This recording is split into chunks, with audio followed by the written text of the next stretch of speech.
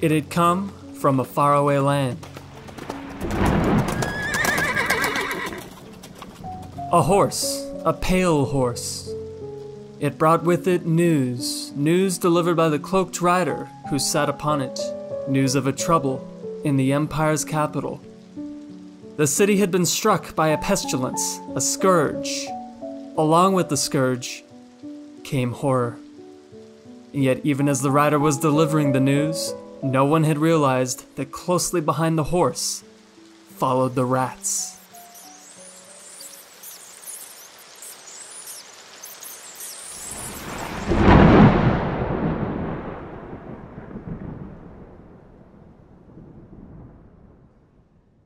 Hi there, viewer. If you enjoy my content, please consider liking the video and subscribing to help the channel grow. Enjoy! War. They were asking for war. The Persian Shah sat still in his court, listening as the foreign dignitaries who surrounded him pled their cases. But was Khosrow really ready for war? War against Justinian? The dignitaries before him were persistent. The Goths in the west had lost almost all their territory to Justinian. They were hoping Khosrow's entry into the war would provide them a much-needed respite. Representatives from Armenia and Lazica had also been present. A number of states near to the Byzantines and Persians had found themselves the subject of disputes between the two powers. Arabia and the Caucasus had been the chessboards on which the two giants would contest each other either directly or indirectly, and this time was no different. The kings of Armenia and Lazica both wanted to throw off the Byzantine yoke, and they petitioned Khosrow to enter the war on their behalf. The Shah contemplated until he had reached a decision. He was ready to throw aside his insecurities. Khosrow was going to war.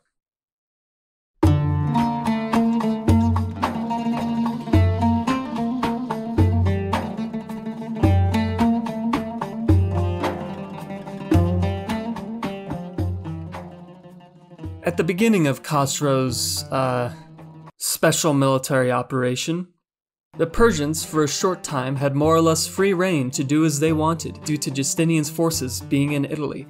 Khosrow led his troops into Syria, where he spent his time besieging cities and demanding outrageous sums of gold in tribute. If they refused to pay, Khosrow reduced the city to rubble after taking all of their valuables anyway. One such city that was destroyed was of immense historic and religious significance to the Byzantines: Antioch. After its destruction, no other city in the area would refuse Khosrow his tribute.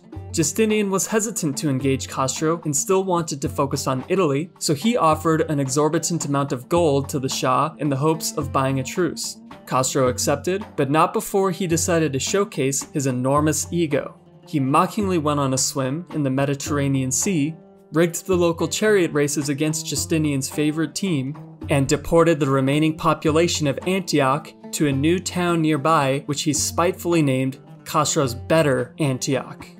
Finally, Khosrow more or less ignored the truce and continued to demand tribute from the towns he passed on his way out of Syria. Justinian gave up on the idea of a truce, and the emperor instead sent his army to deal with the invader. Khosrow had been moving his army northwards when Belisarius and his troops arrived in Syria. This was it. The two giants were about to come head to head. Who would win? Who would be the better general? It was about to be the clash of the titans. But before that could happen, it became apparent that trouble was brewing elsewhere, and our hero's war ambitions were about to be put on hold. In fact, a whole world's worth of plans and ambitions were about to be interrupted. Justinian and Khosrow were about to be confronted by a new enemy, an enemy that neither man possessed the tools to fight, and one that would forever change the outlook of history.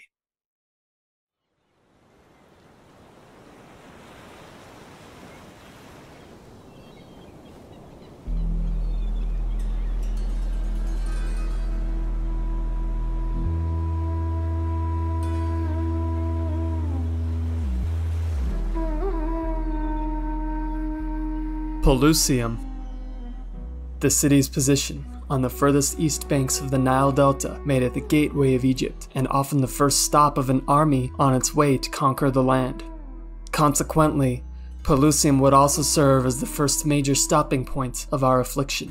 As the wars were raging in the east and the west, disturbing reports had been coming from Pelusium. Tales of the townsfolk falling ill had begun to make their way across the land with merchant caravans and travelers. The visitors had brought with them mysterious stories of people they had witnessed falling ill, and then not 3 days later, they had been cold and dead. Some of the stories told were of the sickness's features and the progression of the illness. Others came insisting on repentance and telling stories of the impending arrival of the wrath of God. Others yet came telling stories of ghastly cloaked figures they had witnessed, beckoning to them from the mist. Yet as these merchants and travelers brought their stories to new lands, as they traveled east into places like Gaza, Ashkelon, and Beersheba, and as they traveled west to Alexandria and the rest of Egypt, they unknowingly brought with them the true source of all the suffering and death that had occurred in Pelusium. And as the pestilence arrived in these locations, its new victims would unknowingly bring it with them as they ventured out into the world as well. From Alexandria, one of the empire's largest and most prominent cities, a city that had been founded by Alexander the Great and once boasted the greatest collection of books and knowledge in the entire world. From this city, a ship would depart, set for Constantinople. And on this ship, along with its crew and its cargo, was a terror.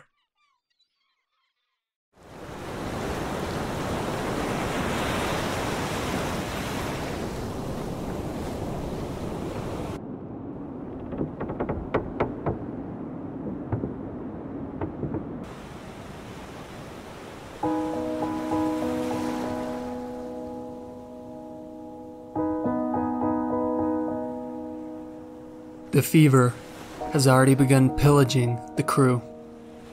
However, there will be no time for rest for them. The crew must continue moving forward. They must not let one loss prevent their voyage from continuing its course. He's unnerved. The captain leans against the ship's stern as he stares out at the sea, his mind racing and unsettled. The ocean shimmers with the setting sun colliding with the surface of the water's ceaseless curls.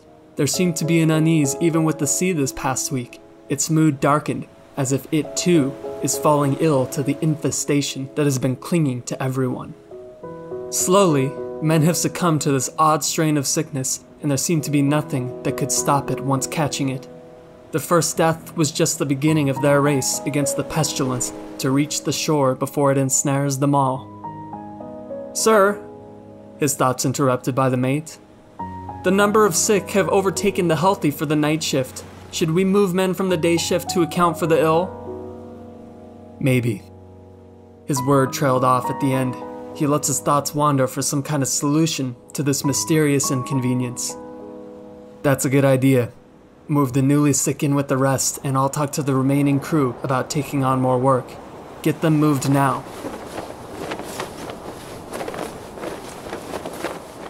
The mate follows his orders and flees for the lower deck.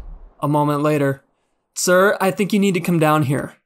The urgency has the captain's body launching into action before his brain can catch up with what he's now seeing.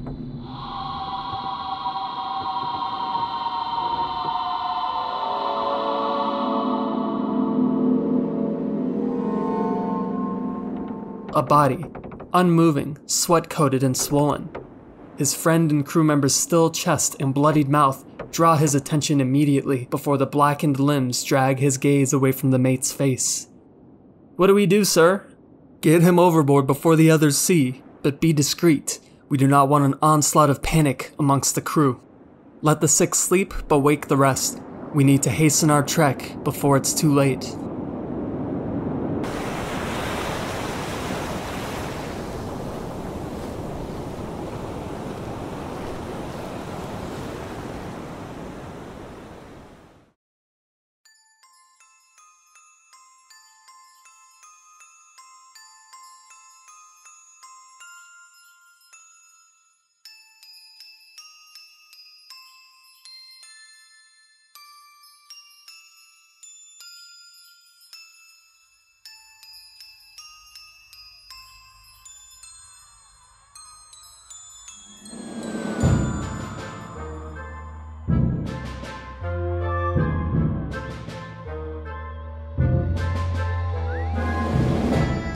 The ship would continue along to its destination of Constantinople, along with hundreds of other ships, each carrying passengers with similar stories. Many crews would arrive at their destinations with several crew members already sick, the rest to follow soon after.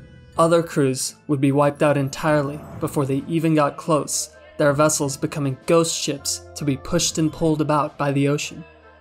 Constantinople was a major population center and commercial hub, bridging the continents of Asia and Europe in the perfect position to facilitate trade between them.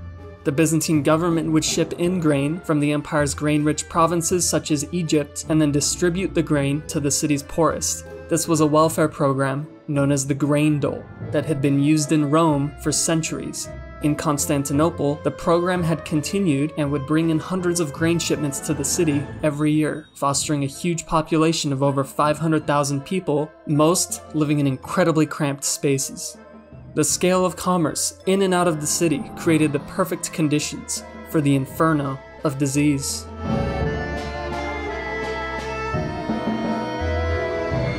The plague struck the city rapidly after the first plague ships arrived. Within days, friends and family members had noticed their loved ones begin to complain of a feeling of discomfort and general exhaustion. Hours later, the sick would develop a splitting headache and would experience an intense feeling of heat and fever. The next day, family would have woken to find their loved ones writhing in excruciating pain. They would then find large, protruding lumps around the groin, armpits, and neck called buboes, which would sometimes burst in an explosion of infectious pus.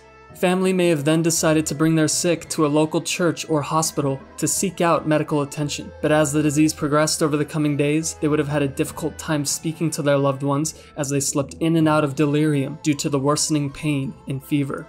As they drew closer to the end, they would watch as their loved ones appeared to be rotting away in front of their very eyes. Their fingers, toes, lips, and the swollen buboes would begin to turn black and necrotic. The sick would either become comatose or begin to convulse violently before they began vomiting blood and stopped moving and breathing entirely. Depending on the type of plague and its victim, family members may have found themselves saying goodbye within just a few days of their loved one becoming ill. The plague would spread out into the city, first arriving at the base of each of the hills the city was built on, and then spread to the hill's peak. For those living on top of the hills, they would have no doubt been well aware of what was inevitably coming, hopeless to do anything about it. As the disease continued to spread out among the city's inhabitants, the medical, religious, governmental, and end-of-life infrastructure quickly became overwhelmed by the immense number of sick and dead that seemed to be doubling on a daily basis.